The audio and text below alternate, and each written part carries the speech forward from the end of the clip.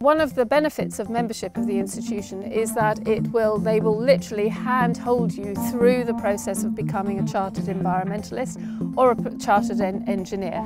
In my head, rightly or wrongly, you're not a true professional engineer until you're chartered. I think the reason I want to be professionally registered is because it kind of gives you a sort of a measuring yardstick for what you should be like as an engineer. Data does show us that registered engineers will earn more money during their career than non-registered.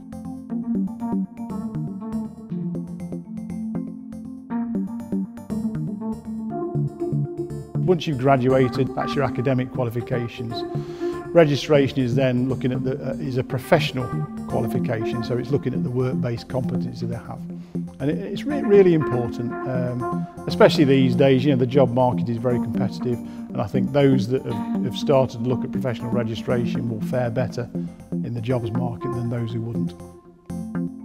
Let me give you an example from our company. So CLAS globally employs more than 1,000 engineers, and they can be in any one of our 14 factories around the world, in North America, in China, India, but mainly Germany, France and Hungary. And in order to get a role as a CLAS engineer, whether that's design engineering or field engineering, you would certainly need the qualification. But having a professional registration really helps, because of course there's an international barrier there, there's a language barrier, and it proves that you are of a certain standard to be that member. And I think a British one in particular carries a lot of weight globally, and that can only really help people today if they're looking to expand their careers. The institution are fantastic in saying, okay, this is your career, let us help you apply for chartership, and they will take you through step by step. You might not realise that what you're doing is actually relevant and appropriate for those different chartership bodies. And the institution have lots of experience of this, so they can help you through, and it is a hand-holding process. So I'm a Chartered Environmentalist through IAgrE. In advance of getting that, they assigned me a mentor who was just unbelievably helpful, helped me structure the application, prepped me for the interview. IAgrE are like a family. If you want to do something, they will throw resources at it to try and make it a reality, and that's my experience, and that's why I'm still with IAgrE, really.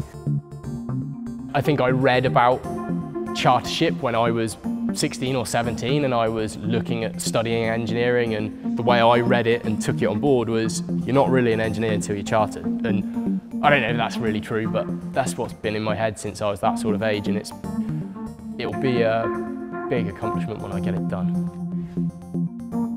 Whether you become an incorporated engineer or a chartered engineer or a fellow, it's a kind of a recognition of your career path, and that's quite important to me. So it says something about me and where I've come from and what I'm doing. It gives you a set of lines that you actually follow and try and adhere to, and it raises your game and it makes you think deeply about what you're doing, and I value that. As part of my sort of joining of the IAgrE, one of the things that I wanted to do now was proper professional registration, and they have been really helpful in getting me set up and mentoring me through that process.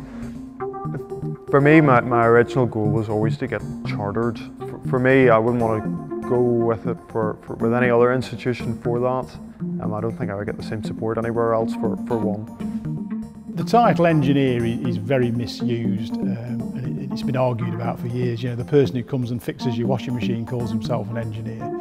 So professional registration does give you some professional credibility. It means you are a professional practicing engineer, and there's some kudos attached to that.